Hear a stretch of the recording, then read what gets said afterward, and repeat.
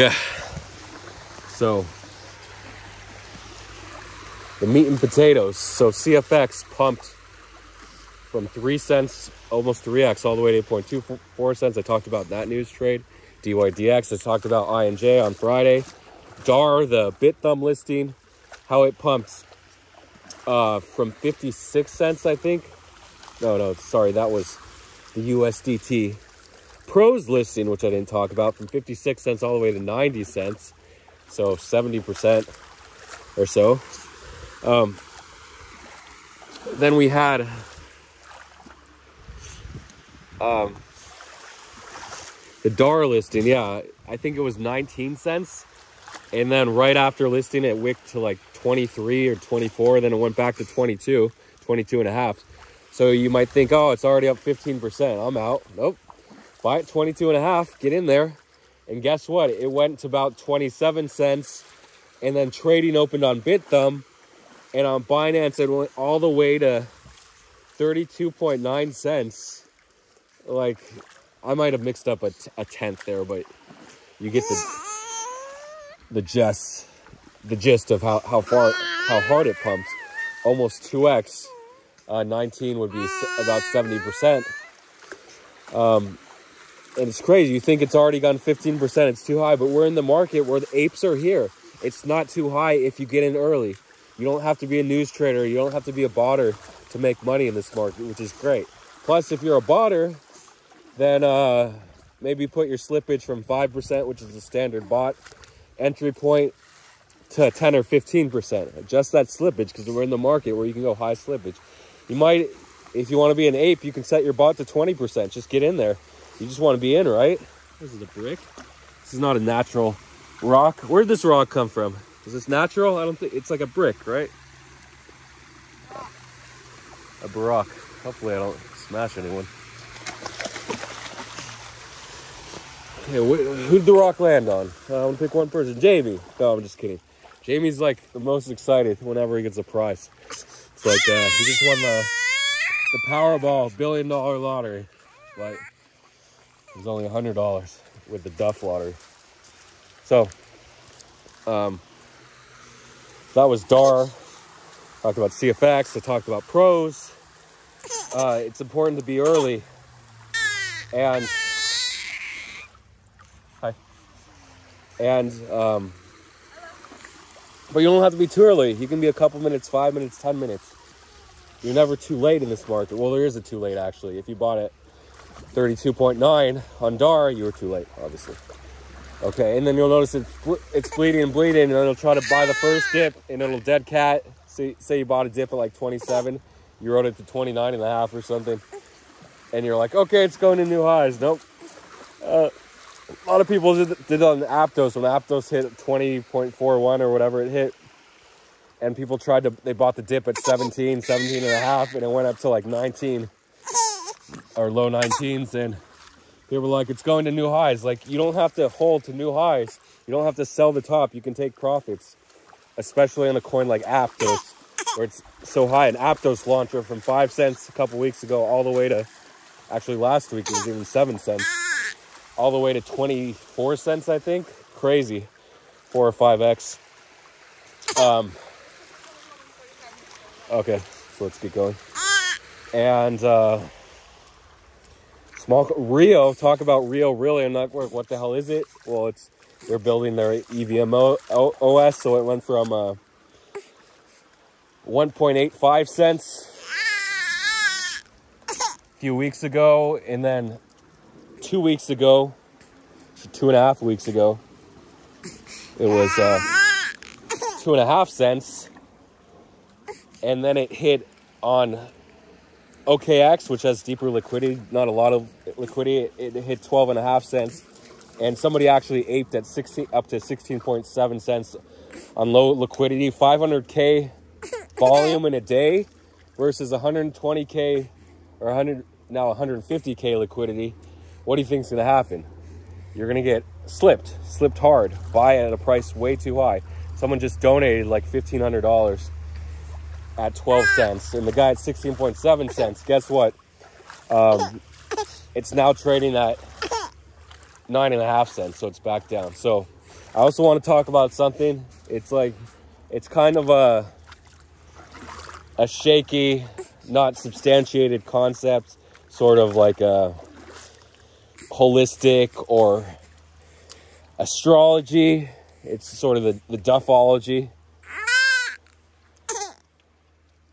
Oh, wow. Look at this one. It's nice. My dentist said... Oh, yeah. My dentist said, never put anything in your mouth. You want something? You can take it? Yeah. My dentist said, never put anything in your mouth except food if you want your teeth to last. What about it makes sense. Straws. Oh, yeah. Straws, lids, spoons, forks. Yeah. Maybe she meant never put anything in your mouth and bite down. Except you are biting down on forks and straws and... Oh yeah, you're just inserting it. You're sliding the food off your mouth. Okay. Anyway, that's a tip. That's the alpha in today's vlog. Never put anything in your mouth except food. Is that the holistic tip? If you want to make it. No. Oh, I forgot about that. So it's the duffology. One of the tips in duffology. It's not a precise science, but it's called FOMO insurance or pump insurance. So you're not sure if this news or coin or whatever you're buying are low cap. You think it's very dumb or irrelevant, the news. You buy it. But why do you buy it if the news is so stupid? If a whale bought something, if someone on Twitter is showing it, a stupid reason to buy something, right? Wrong. Because you're buying pump insurance when you buy that coin. It's insurance against a pump. So if it pumps, so like with a car accident, you buy car insurance. You get in an accident or homeowner's insurance, your home burns down, earthquake, tornado, someone comes in and shoots up all the windows. Only America, right? No, not only in America. Happens in Finland too. So you got that insurance. They give you your money back for all the damage. So what's the pump insurance? You buy into the pump, and if it pumps, you get money. If it dumps, you lose the pump insurance, okay? You lose whatever value that is. You can hold forever, too. It doesn't matter. That's your insurance. You're insured against the pump. If it pumps to infinity, you can sell the insurance claim and take the money. So that's pump insurance. Part of duffology. It's a fuzzy thing, but I think it's a real thing. What? There is? Yeah. What? Seriously? Rusty was hacking at something in there, and then he was like, "Whoop," and then now there's eggs there. Where's the eggs? At the entrance of the snake hole. Holy crap. Wait, hey. No snake eggs for you. But you didn't see the snake, right? No, but it seemed like he was reacting to a snake. Yeah. And then I saw the eggs, so... Holy shit. Yeah, they are pieces of egg. Hey. But you can't... The snake's deep in there, right? It would go underneath these rocks, underneath the hill, yeah. So, between rock crevices is often the entrance to snake holes or little reptiles or mammals. Okay, guys. No one in the snake hole. Crazy. Probably, if I have any herpologists or herpetologists, watching. Oh yeah, I need one of those. Oh, never mind. For the, yeah. Never mind. For the snakes, you could probably, if I got a close-up of a larger piece of a shell, you probably could have identified the snake if it was a western diamondback rattlesnake, which is the most common snake in Southern California. Most common venomous snake in Southern California. Probably the gopher snake is the most common one. Smaller snakes, less venomous snakes are usually more common because they have to reproduce in larger numbers. Because they're more vulnerable, they don't have that venom to defend themselves. So higher breeding numbers, higher population. That's a little evolution for you. And the larger the species, there tends to be less of them because less resources to support that growth. Dun, dun, dun. Ba-da-dum. Okay, so I talked about pump insurance. So it is a real thing. So if the coin keeps going up, you hold that bag. You can take out the insurance, sell that insurance claim whenever you want. But obviously you lose the insurance when you sell it. But that's a concept. And obviously, usually the person has to be a little bit well off, have some side money to take out pump insurance. But it is a real thing, obviously. But you might not want to buy that high because you might just lose more money through insurance. Like if you're buying a pump, an influencer pump at the top, like ILV hit 69 cents and then it retraced to 62. You lost 10% of your investment with insurance, but the insurance is usually not a full investment. So say you normally trade with $100,000 size. Your pump insurance would only be $10,000. If it goes up like CFX did, you would at least double your money, and you could sell or you can hold. But a lot of people hold too long. But like normally, if you would put 100,000, you obviously wouldn't have wrote it the full 2x or 2.5x. You might have on CFX, Conflux. Yeah, so that's the pump insurance. What else? And it's much better to get in early before the pump.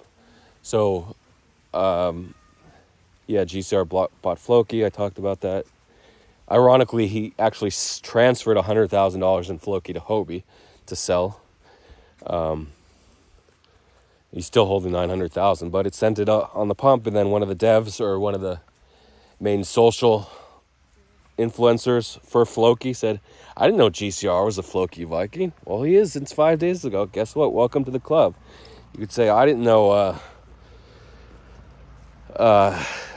Biden didn't use toilet paper. Welcome to the club. Anyway, I didn't know Katy Perry was in crypto. Welcome to the club. It's usually, that's a top signal. But when GCR buys, it's usually middle of the, or when it makes the rounds, it's usually middle of the pump. You're not too early and you're not too late. Okay, so that's pump insurance. Another common mistake I see people doing is, what? I'm practicing my speech. Okay. Is not buying a coin because it's not moving. They think it's dead. This coin hasn't done anything. Look at Pros. Comfy bought Pros all the way down from 180 or 120. He was scalping it 40 cents, 42. He said buy in. I bought in. I sold at 48 or whatever, a cheeky 15%. And then it dipped again to 45 and he said buy back, I'm done. And then Pros UST listed it, got sent for 56 to 90 cents. I hate to see it. But if I had pump insurance against Pros pumping or DAR pumping, I would be okay. Assuming I exited before Pros retraced to 65 from 90 and DAR, whatever it's sitting at, around 250. I didn't actually look.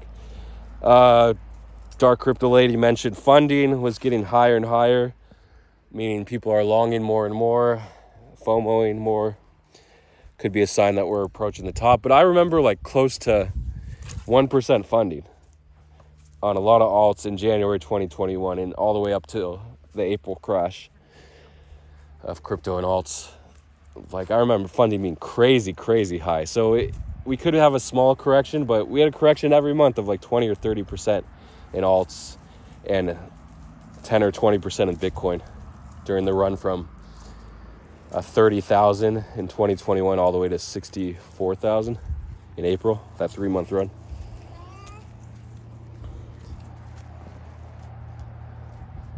I think it was 29 actually to 64. So yeah, so buying a coin just because it's not pumping. Like also we have the TCM or TLM, the Alien Network, or what is it? Yeah, the Alien Network coin, which had futures on Binance and Bybit. It didn't really pump. Art BTC or something like that tweeted that it was the #1 NFT ecosystem, gaming ecosystem, with the most users, 600K users in the Binance report, the Binance Labs report. So it pumped from 19 cents, then it was 20 cents. He's on a leash or off? No, it's okay. Actually, maybe Ella. She's the deadliest catch. Can you hold that? Okay. Oh, it's a Frenchie. Wait. Oh, it's an Aussie, Australian healer, right?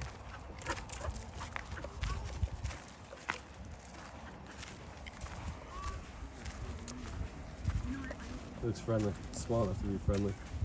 It's just going in for the pro. Hey, everybody. Another beautiful day. How you doing? We're all friends now. We have 6 now. Oh, you can put Ella down. Okay. Oh, because there's that dog too, yeah. Oh. She's at 7. So, let me wrap this up. Yeah, and I didn't, 20 cents. I'm like, I'm not buying, whatever. And then, again, Dark Crypto Lady coming in at 20.6 cents. And it ended up pumping to 25.5 cents. Or 25.2 cents. And then people are like, yeah, I'll buy the dip at 23. It's down 10%. And it bleeds out because it was a Twitter pump, an influencer pump. So that's why you got to buy in early before they shill it. Being early in this market, someone's going to pick it up. Like Aptos Launcher. Someone picked up Aptos Launcher finally after it's sitting there since November on KuCoin. Yeah, so that's a huge mistake. Not buying a coin because it hasn't moved at all. And then the second thing is having it move a little bit, like 2x if it's smaller cap and not on Binance or Huobi. Binance or maybe Bybit, OKX. And then it does another 2 or 3x, like Canto went from 10 cents to 20 cents. And then again, GCR, fake. It was a fake Canto, but it showed up in a GCR linked wallet that somebody transferred to GCR. Like, here's 100K in fake Canto to GCR wallet. Someone picked up on it, and it got sent to 45 cents in 2 or 3 days. So, yeah. So you're not. Odds are you aren't too late, but it's better to be early. So that's a mistake. I see traders just staying out. What are you waiting for? What are you waiting for? A huge trade? If you do it repeatedly, because I bet most of you see like 80 or 90% of opportunities and don't take them, either don't have the capital or don't want to risk it, and it just flies. Just influencers pick up on it. The market cap is small enough, the liquidity isn't deep enough, and you can send these coins pretty fast. You don't have to make millions off them. You can make 10, 20,000 bucks and be happy. So anyway, and like I said before, winning breeds more winning. The more you win, the more you'll win. And it'll improve your mood. It'll hopefully make you calm, but it's going to make you edgy because you're always looking for that next winning trade. But I think in the long run, it's better to have more money and to win all the time than lose all the time. Just that's it. And if you need to reach out to me. And I wish you all could be rich, but 90% of you won't make it. At least in the Echo, I think that'll be down to 70 or 80% that won't make it. Thanks for watching. See you on the other side.